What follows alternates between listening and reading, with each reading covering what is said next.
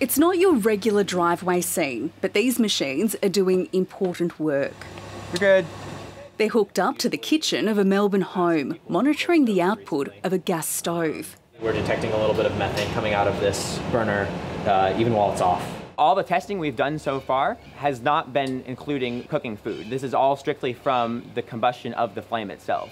Bridget Lynch is renting and hopes the experiment will reveal if there are any potential health or environmental hazards. Yeah, I'm quite curious to know just exactly what we're breathing in when we are cooking. The first experiment tests nitrogen dioxide, a respiratory irritant linked to asthma. All ventilation to the kitchen is closed. Before the test, nitrogen dioxide levels start low. After about 30 minutes of the hob burning, that level peaks above 500 parts per billion. That's more than 5 times the maximum recommended air quality for outdoors in Australia.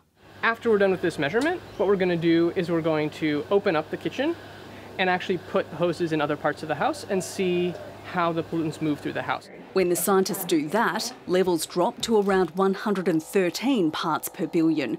An independent respiratory expert says it proves the importance of good ventilation.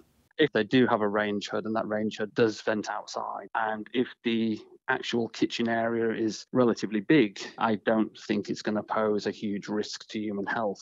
Asthma Australia is really concerned about some of the concentrations of pollutants in the air that people are breathing in. The organisation wants to see national guidelines introduced to govern indoor air quality. We'd like people to be aware so they can at least reduce exposure to some of these harmful pollutants. Information Bridget's looking forward to digesting. Penny Timms, ABC News.